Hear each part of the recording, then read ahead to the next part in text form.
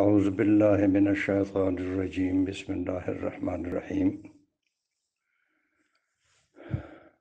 السلام علیکم. حاشم بابر قومی وطن پارٹائے یو ممبر او صوبائی جنرل سیکرٹری خیبرپختونخواہ تاسو ته مخاطب یم. اوس په دې وخت چې کومو حالاتو سره مونږ مخامخ یو هغه د یو وبا نه بچ کېدل دي او د وبا نه د بچ کېدلو لپاره چې د کومو څیزونو ضرورت دی، اشد ضرورت دی، انفرادي طور باندې هم او اجتماعي طور باندې هم. او په دغه لړ کې د دې وبا نه د بچ کېدو لپاره د حکومت څه ذمهواري ده، د ریاست څه ذمهواري ده، د ولس څه ذمهواري ده، په دې لږې خبرې کول غواړم.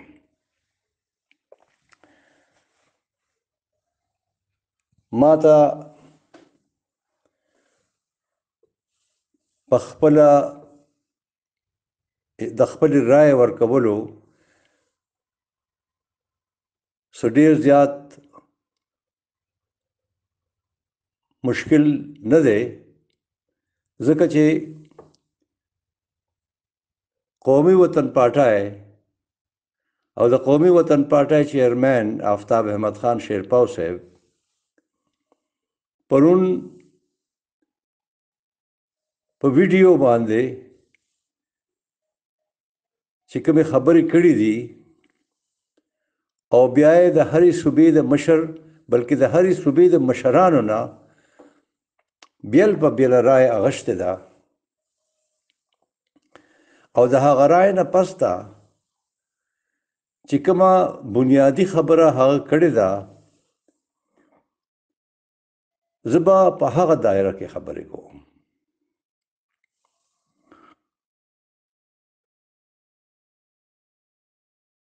درې څیزونه زموږ په وړاندې دي.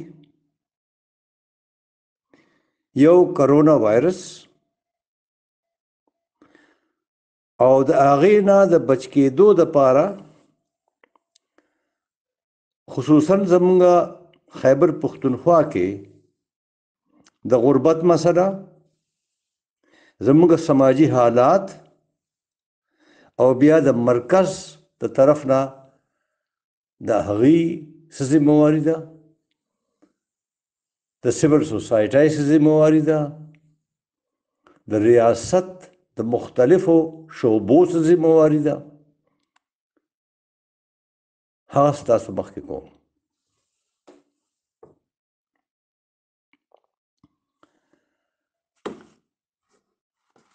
د آفتاب احمد خان شیرپاو چې کومه رایې د سند د مشرانو نه د پارټای مشران چې دي د قومي وطن پارټای، د بلوچستان د مشرانو نه، د پنجاب د مشرانو نه او د خیبر پختونخوا د مشرانو نه چې کومه رایه اغشتې ده، په هغه لړ کې خو یو خبره چې کومه ده د حکومت بنیادي خبره او د حکومت بنیادي کمزوري هغه دا ده چې یو خو حکومت دا نه غواړي چې د دې وبا مخنیوی سیاسي طور باندې نه کېږي، بلکې د دې مخنیوی به مونږ خپل سیاسي اختلافات شاته غورځو او د ټول ملک چې کوم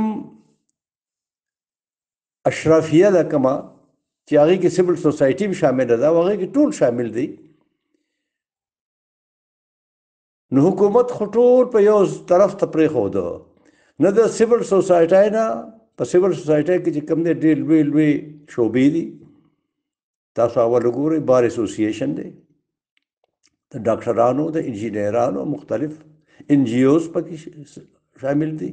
زمونږ لوکل باډیز کې چې کوم دي هغه کسان پکې شامل دي، زمونږ زاړه ناظمان، کوم اوسني ناظمان دا پکې شامل دي.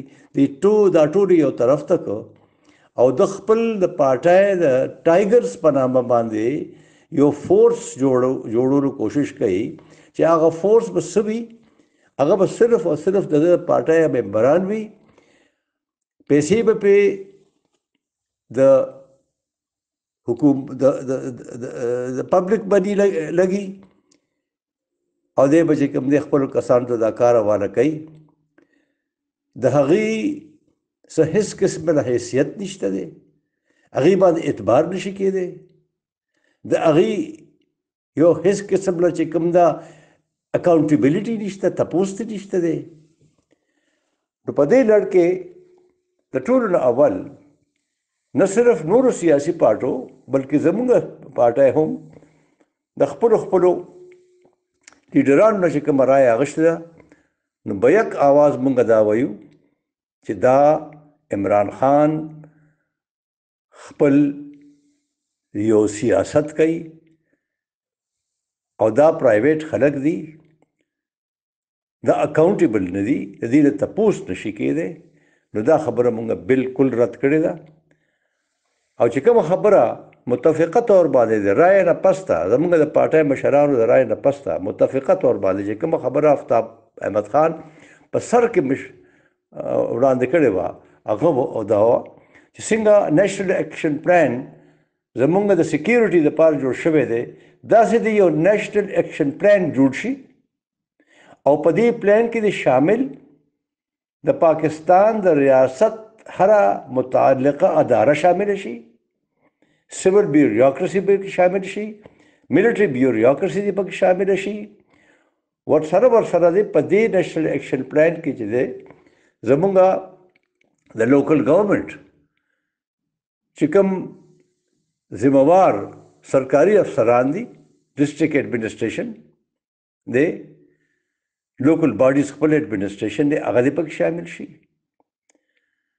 زمونږ سابقه او موجوده ناظمان دې پکې شامل کړي شي. او دغسې دې نه دی دې نیشنل ایکشن پلان نه چې کوم دی متفقه طور باندې چې کوم دی کار واخیستی شي او دا کار دې داسې روان وي. په دې لړ کې عمران خان بالکل خاموشه دی او هغه خو دا هم نه غواړي چې اپوزیشن سره کینی، ځکه چې کوم وخت کې اپوزیشن سره دی کې ناستو نو د صرف خپل یو دوه خبرو کې ولاړو او هغې سره خبرې مونه کوي. نو دا وبا چې دا به دی په یوازې ځان باندې په دې خپل ټایګرز باندې چې کوم دی اخوا کوي. په دې هکله خو به زه صرف دا وایم چې دا عمران خان هر څه چې کوي دا په خپل ذمهواری کوي او د ده نه به باقاعده چې وخت راشي احتساب کېږي، تپوس به دې کېږي، ځکه چې اوسه پورې خو چې کوم دی سمره کارکردګي شوې ده نو څه پیشرفت نه دی شوی چې دا وبا کنټرول کې راغلې ده. خبره بیا ورپسې د غربت راغه. د غربت په خبره کې هو سکندر خان ډېر صفا سوتره خبرې وکړي چې قیمتونه دانه زیات شوي دي چې یو غریب سړی چې کوم دی خپل کور ته رزق نشي راوړی. غله او د غلې نه علاوه چې څومره دالونه دي هغه خو بالکل مفقود شوي دي، پته یې نه لګي چې کوم ځای کې به وي. چې کوم عمران خان 3000 روپۍ فی کس غریبانانو له ورکوي نو 3000 روپۍ څه شی دی؟ دا خو پکار ده چې 15000 روپۍ شي، چې 15000 روپۍ فی غریب له ورکړی شي نو هله به پې هغه ځان وساتي. بله خبره دا ده چې په ټوله خیبر پختونخوا کې چې کوم دی د ټسټونو دپاره چې کوم دی صرف یو لیبارټري ده نو په یو لیبارټرۍ باندې خو کار نه کېږي، په کار ده چې دا لیبارټرۍ زیاتې شي او دا لیبارټرۍ چې کوم دی په ډسټرکټ ایډمنسټریشن خلکو ته حواله کړی شي چې هغې د خپلو د صحت چې کومې علاقو کې خورې ادارې دي هغې ته دې مخ کړی شي. ښه، په مرکز کې او په صوبو کې هماهنګي نشته. هغه هماهنګي چې کوم دی د هغې ښکاره مثال خدا دی چې یو رپورټ چې کوم راغو چې یاره دا د چینو بحران ولې راغو، نو د چینو بحران کې خو د خپل پارټۍ کسان شامل دي، ذمہوار خو هغوی دي. دا رپورټ چې دی دا خو موږ نه جوړ کوم، د حکومت د طرف نه راغلی دی، حکومت دا خبرې کړي دي چې دې کې څوک څوک شامل دي. تاسو به نن په اخبار کې ویلي وي. نو زمونږ استادان صاحبان چې نن سبا هغوی په کورونو کې ناست دي، د هغوی نه د کار واخیستی شي، هغوی تیار دي د کار لپاره. زمونږ د لوکل باډي سیکرټریان چې هغه سرکاري ملازمان دي هغوی نه د کار واخیستی شي،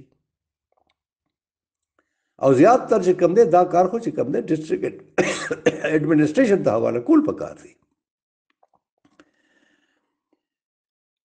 زه یو خو دا خبره ده، بله خبره چې دا چې کومه ضروري ده د غربت نه پس ته هغه زموږ خپل سماجي حالات دي. زموږ خیبر پختونخوا خصوصي طور باندې تقریباً 80% دیہات دی، صرف 20% چې کوم دی هغه خاریه ده. په خاریه کې خلکو ته چې کوم دی اطلاعات هم ملو شي، په خاریه کې خو هسپتالونه او ډسپنسرۍ هم شته دی، ځان هم رسولی شي، لیکن دیہاتو ته چې کوم دی هېڅ قسم نه توجه نه ده ورکړی شوی. دیہاتو کې هماغه خبرې دي، خلکو ته د دې وبا د تباهۍ اهمیت نه دی ښودلی شوی. اوس هم چې دی باوجود د دې نه چې فتوې جاری شوي دي، د مصر د الازهر یونیورسټۍ نه فتوا جاری شوې ده، د دلی د دیوبند نه فتوا جاری شوې ده، تمام علما په دې متفق شوي دي چې د وبا په حالاتو کې به چې کوم دی په جمعیتونو کې منځونه څنګه کېږي، د هغې طریقې کار به شي، هغې باندې څه قسم نه پابندي یا هغې باندې څه داسې خبره نه ده شوې. خلک اوس هم بالکل ودونه هم کوي، جنجونه هم راځي، یو ځای جنازې هم کوي، په جمعیت کې په ګډه منځونه هم کوي، او د جمعې مونځ خو چې کوم دی هغه خو بالکل په یو ځای کوي. او نتیجه څه ده چې اول د تبلیغي جماعت په خپلو علاقو کې په جمعیتونو کې دومره پازیټیو ریزلټس راغلي دي د کرونا چې پازیټیو ثابته شوي دي چې هغه خو که 140 چې کوم دی خلک پازیټیو ثابته شوي دي، نو په 140 کې چې دی کم از کم د 100 نه زیات کسان چې دي هغه علماو کې دي. نو دا ټولې خبرې هم په دې خبرو کوم، او زمونږ مشوره دا ده چې حکومت دې د پټرول په قیمت کې ریلیف ورکړي، حکومت دې انټرسټ ریټ کم کړي، کم چې یوټیلیټي بلونه دي لکه د بجلی شو د ګیس شو هغه دې کم کړي، او ډسټرکټ ایډمنسټریشن سیول سوسایټي دا دې ایکټیویټ کی، او د دې په لاره دې چې کوم دی په ذریعه دې چې دی کار وکړی شي. بس دا نه یو څو خبرې مې کولې. ستاسو ډېره زیاته مهرباني چې تاسو زما دې خبرې ته غوږ کېښودو. خدای په امان.